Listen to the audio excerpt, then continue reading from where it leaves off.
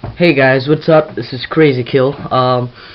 And I'm gonna make a tutorial here about tips and tricks with your montages, editing them, and this is gonna be with Sony Vegas. So I hope you enjoy this tutorial. And sorry if I'm sniffling a bit. I have a cold, at least I think so. And I want to thank TheCommunityGaming for letting me put this up on their channel.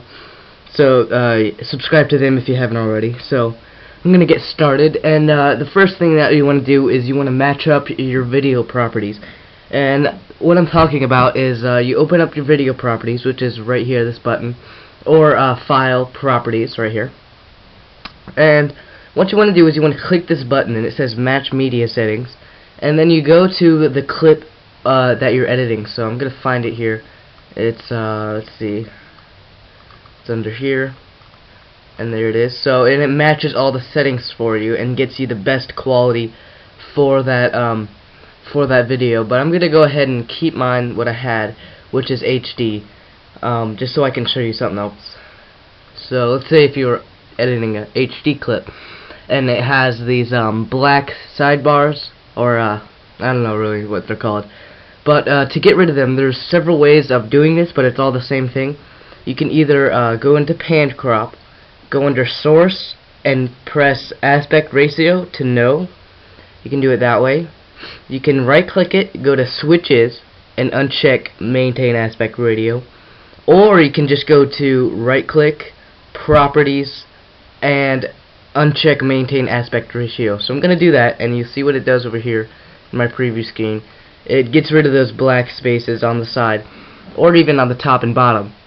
So yeah, that's a way you can do that. And what else you can do to reduce lag is a lot of people might be wondering what Media Manager is.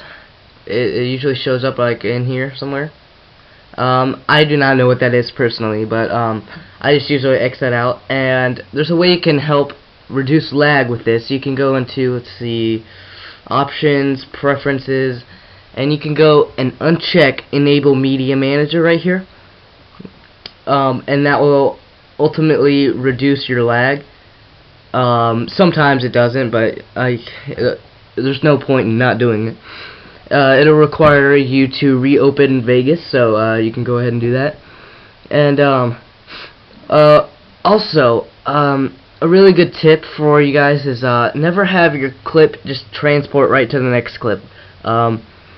If you really are like not wanting to do a fancy effect on a transition between clips, please do not just leave it like just nothing, no transition. What you can do to just have a simple one is just drag it into each other like that, and it will fade this one out while fading the other one in. So it's kind of like the clips fade into each other, and it looks way better than just having it just teleport to the next clip, which I think is trashy. So don't ever do that, and now you can start doing this. But I recommend a cool transition. That always gets some good feedback. So another thing is this clip looks very plain without color correction, and I have a color correction video up on TheCommunityGaming right now. So let's see, this is what it's gonna look like, and I'm gonna add my color correction, which you can check out on TheCommunityGaming's channel. Just go look at that real quick. So I'm gonna add all of these real quick. Let's see here, and it's starting to look a lot more sexy. I think so. And our final one, and look at that, it's beautiful. It's shiny. Darker. I think darker is better. I don't know, brightness. But yeah, it doesn't darken it up that much. So I think that's the last thing. So thank you guys for watching this video. Please subscribe to TheCommunityGaming for cool, awesome videos, and go check out my channel. I do cool tutorials like this on a weekly, daily kind of basis. I haven't been doing much, but alright, been talking too much. See you guys later.